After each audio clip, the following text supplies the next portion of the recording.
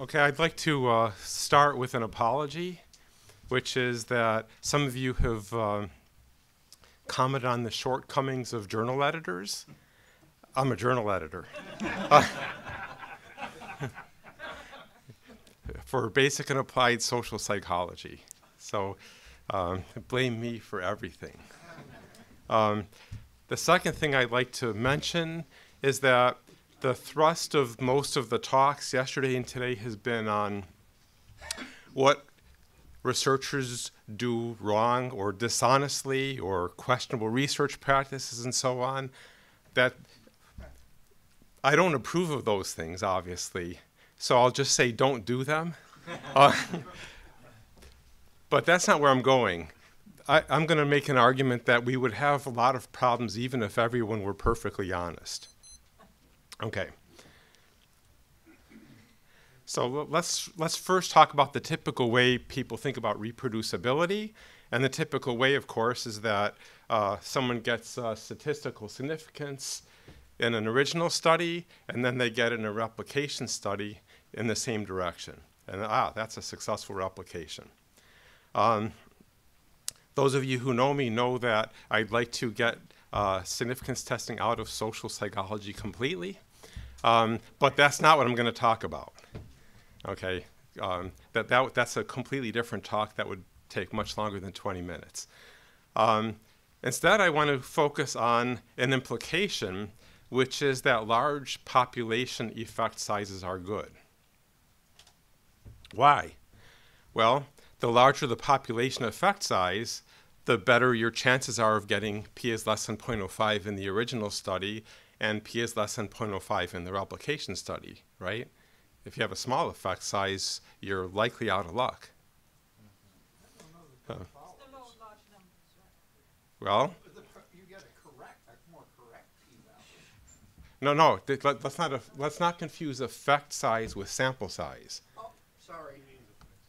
Did I say sample size? I meant a. No, you got it right. Okay. So, but I'd like you to consider what I like to call the M&M problem, Michelson and Morley. Oh, yeah.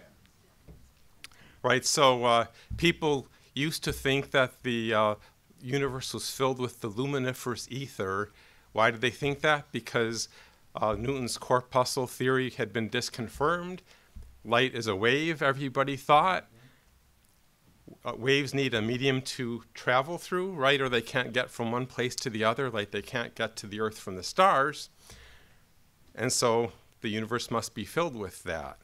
I mean, it was weird because for other reasons it had to be transparent to ordinary matter, but not to light. But let's not worry about all that. The bottom line is that Michelson and Morley performed important research to detect the luminiferous ether, and their effect size was near zero. Okay. Now, today, can we replicate the study? Sure. Any physicist can do it easily. In fact, I was in email contact with a physicist who actually wants to bring back the luminiferous ether, but that's another issue altogether. The point being that physicists have no trouble replicating it. You know, they will get an effect size near zero.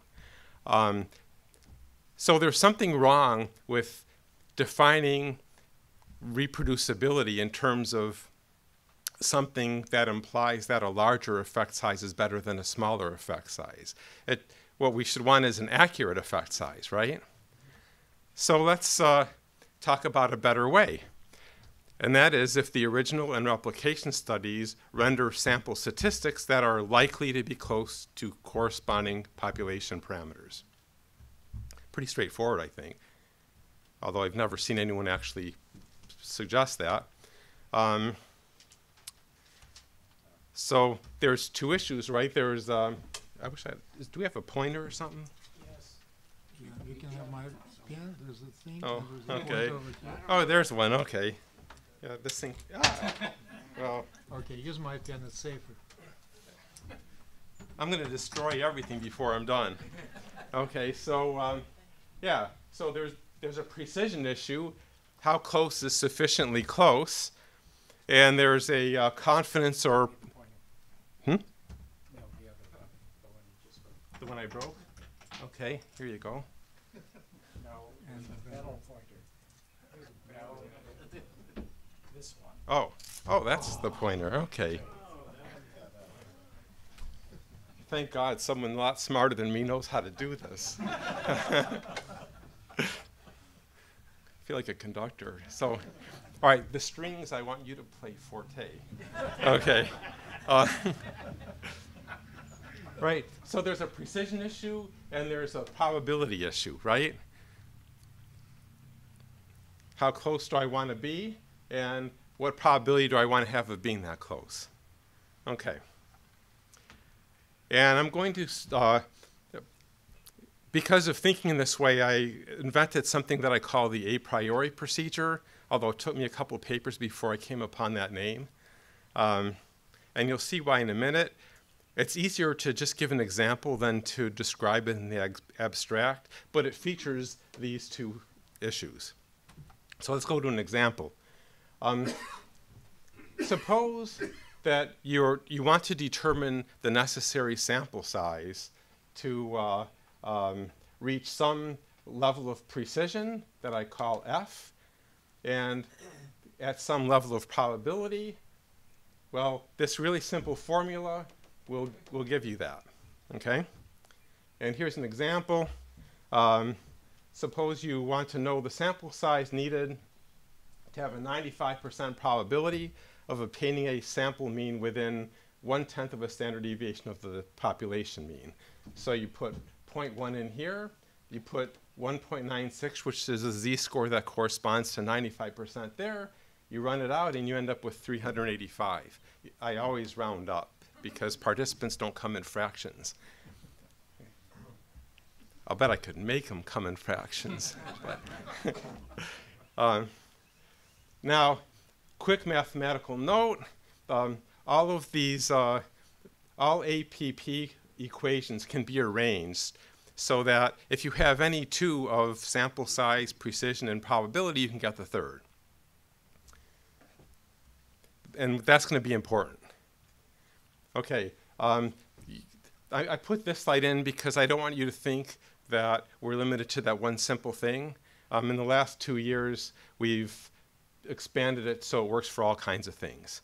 And one of the things that it works for is skew normality, which we're going to get into a little bit later, for reasons that right now won't make any sense, but they will make sense. Okay. I want to switch topics, but I'm going to marry them all in the end, I promise. I want to distinguish between replication in ideal and real universes. Imagine an ideal universe where you can perform a study exactly the same way twice, so that the only difference between the two studies is randomness. Okay. Or we can do the real universe where there's randomness and systematic issues, right? You can't step in the same river twice. Okay, so I think someone mentioned that already. Okay, so I want to stress that the advantage of thinking in this way is that the probability of replication in the ideal universe is going to be a higher number than in the real universe because there's more that can go wrong in the real universe than in the ideal universe. Okay. Oh, all right, I already said all that. I have this terrible habit of going ahead of my slides. Sometimes I wonder why I have them at all. Okay, so what? That's the question. Why am I making a big deal out of ideal versus real universes? Well, it's difficult to calculate the probability of replication in the real universe because you don't have the information that you need. But it's easy in the ideal universe, right? All you have to do is use an APP equation to get the probability of meeting specifications in the original study, and then square it to account for two studies, the original and the replication study. So this is, my way is the easy way. And as I said, a value is that although this won't give you the probability in the real universe, it at least will give you an upper limit.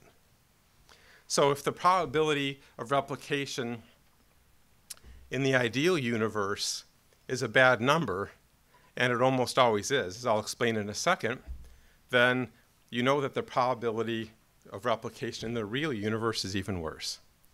Okay, you know, I can't see the screen with my glasses on. Okay.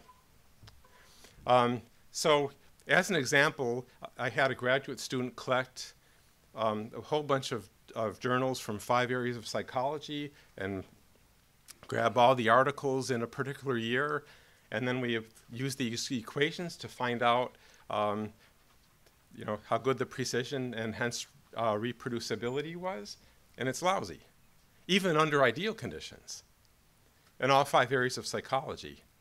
Also, it turned out that the ostensibly most scientific areas, cognitive and neuro, had the worst results. So you see, there is an advantage to thinking in this idealized way. Now, sometimes when I talk about this stuff, people always say, well, David, didn't you just invent another kind of power analysis?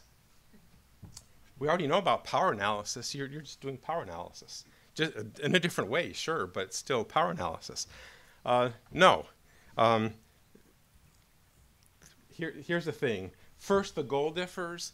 For power analysis, as it's usually done, and there are exceptions, but generally the idea is to find out the sample size you need to have a good probability, say 80% of getting p is less than 0.05 at some assumed effect size. The APP doesn't care about that. For the a priori procedure, the idea is to find out the sample size you need in order to meet your specifications for precision and probability. Okay, the math also differs, right? Because effect size matters for power analysis, but not for the a priori procedure, whereas precision matters for the a priori procedure, but not for power analysis. Okay. And here I'm going to be extreme because it's fun. From an a priori procedure perspective, power analysis actually causes a problem it's supposed to solve, which is not having enough participants. How so, you ask? Well, you didn't ask it, but I'm asking it for you. Okay. Let's talk about this graph here. What I did was I assumed various effect sizes along the horizontal axis. I went to a power analysis calculator to find out the number of participants you need to satisfy that. Then I used an appropriate a priori procedure equation to find out the probability of replication along the vertical axis, right? Typically, at least in my area, I don't know about your areas, but in my area, the typical thing to do is assume a medium-sized effect, like 0.5. Find out the number of participants you need to meet that, and then you get that, and then you're happy because you think you have an 80% probability of replication. Let me be clear. Sorry, change that. You have an 80% probability of getting p is less than 0.05. Okay. However, you see the probability of replication under that is really bad. And remember, this is an idealized probability of replication, so the real is even worse. Okay, now, obviously, the one sample case is really simple, and no one ever does that, or hardly anybody does that. What about a 2-sample case, like a pretest post design or something like that, where you're interested not in the means themselves, but in the difference between means from pretest to post test? Well, same thing. Or maybe you've got a real true experiment where you randomly assign people to experimental and control conditions, and you're interested in the difference in means across the 2 conditions? Same problem. Okay, so I don't like power analysis very much for obvious reasons. Okay, so let's go to sample sizes. Okay, what sample size do you need to have a good probability of replication? So this is sample size along the horizontal axis, probability of replication along the vertical axis. And you see it takes, frankly, a heck of a lot of participants to have a good probability of replication. And if you go to the matched samples case, it's the same problem. And if you go to the independent samples case, it's even more of a problem because this is the sample size per condition. So for the total sample size, you actually have to double these.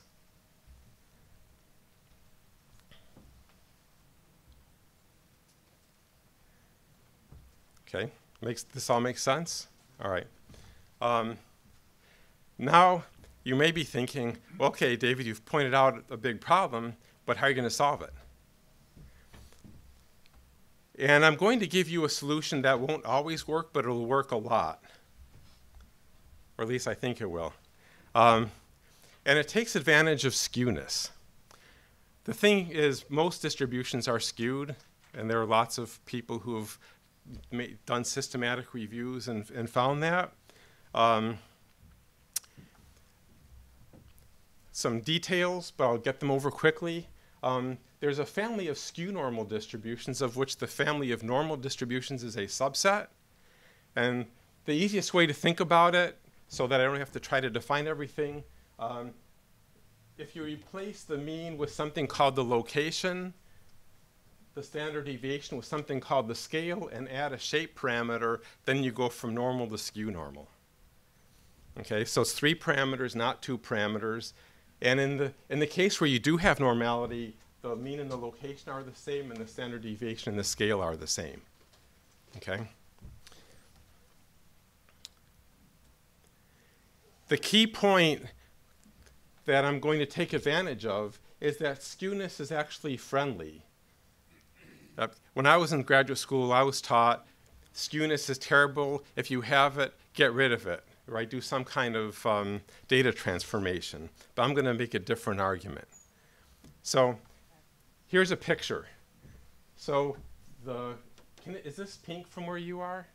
Okay, well, I'll say the pink one is normal, and the colored ones are different kinds of skewed distributions. I can look at you. Okay. And you can see that the skew normal ones are taller and narrower, which is a good thing, right? And so we're going to take advantage of that. Okay, so how can you take advantage of that? Well, consider this graph here, where you've got precision along the horizontal axis and sample size along the vertical axis. And the idea is to find the sample size needed for a 90% probability of replication. Why 90%? I picked it out of a hat. I like 90% for some reason. The dotted curve is the case where the shape parameter is 0, so you have normality, and the solid one is where the shape parameter is 1, so you have skew normality. Now, why did I pick 1? Well, oh, thank you. Okay, because with the shape parameter of 1, that's not a lot of skewness. In fact, some authorities have even said you can consider it normal. But I want to show that you get a nice advantage even with that small amount. Right?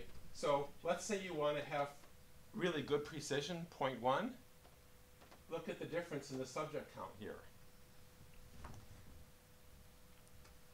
Same here for matched samples, same for independent samples. And again, remember, double everything for independent samples. Okay, so the point I want to make practically, oops, I pressed the wrong button here, sorry, is embrace the skewness. I mean, it's good for you. It's healthy. Have it with your breakfast. Okay, so conclusion. What can journals do? Well, the general point is to, one thing journal editors could do, I haven't done it yet because I just made up the stuff. But one of the things journal editors could do is insist on on APP calculations pertaining to reproducibility. So that's a general point. And a specific point is journal letters could insist on much more attention to distributions, and that researchers calculate the appropriate parameter estimate. So if you don't have normality, maybe you shouldn't use the mean, or maybe if you're going to use a mean, you should also use a location. And let me be clear, there are distributions other than skew normal as well, and we're developing a priori procedure equations for those as well. And so I don't want to say always assume skew normality. I just want to say pay attention to your distribution and consider what the appropriate statistics are for that. And that's it. Thanks. Yay.